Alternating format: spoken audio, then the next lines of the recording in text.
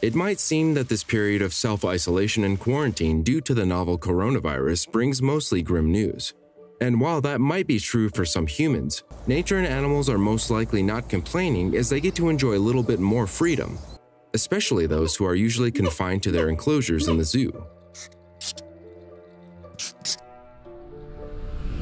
Shed Aquarium in Chicago recently took their penguins on an adorable field trip, letting them meet the other animals living there.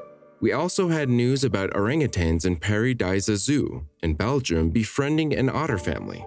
And while that sounds like a really unlikely friendship, wait until you hear about these dolphins completely losing it at the sight of a sloth. If you ever had a competition for the unlikeliest friendship on Earth, dolphins and a sloth would definitely qualify. Even though quarantine is definitely not the most significant thing that happened to us these past years. Yes, introverts might disagree. Animals living at zoos are most likely not complaining. A little break from seeing humans every day, check. Tiny adorable trips around the zoo that otherwise would probably never be possible, check. Also, if you have not done so already, please subscribe to our channel and click that notification bell to get inspired by these real-life stories every day. Now, back to the story. However, dolphins at the Texas Aquarium completely lost it at the sight of a sloth. While sloths may not be the most excitable animals on the earth, dolphins certainly are. Maybe that's why Texas State Aquarium decided that letting this duo meet each other was a great idea. Of course, the 3-year-old local celebrity Chico the Sloth didn't just meet dolphins on his tour around the Gulf of Mexico exhibit, but their meeting was definitely the highlight of the whole adventure. Despite the aquarium closing its doors to humans, it seems that more doors than usual are being opened to the animals. On his trip around the aquarium, Chico the Sloth also had an opportunity to briefly say hello to some ducks before moving on to meet the seahorses.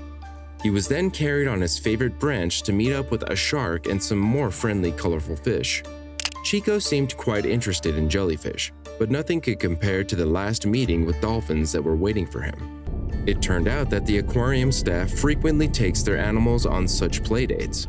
We frequently give the animals a chance to meet each other as a form of enrichment, which helps keep them active in body and mind. As some of our most popular animals, it seemed an obvious choice for our sloths and dolphins to get a chance to see each other while we were temporarily closed. We have another sloth, Xena, but on that day, she was more interested in sleeping than meeting the dolphins. The Texas State Aquarium decided to test the waters between 2 dolphins and a sloth, and the results were beyond their expectations. Our dolphins had the opportunity to meet several other animals over the years, including baby gators, an African serval, a red-tailed boa, and others. They're almost always very curious about the other aquarium residents, explained the aquarium staff. The lucky 4 who got to meet Chico last week were their 4 male bottlenose dolphins, Shadow, Kai, Liko, and Schooner. Besides making for some fantastic photo ops, these interspecies animal meetups are just one of the many ways we are closed, but still caring, during the COVID-19 situation. Along with enrichment opportunities for our animals, our staff is still busy at working preparing meals for and feeding the animals, maintaining their habitats, and looking after their medical care, just to name a few tasks.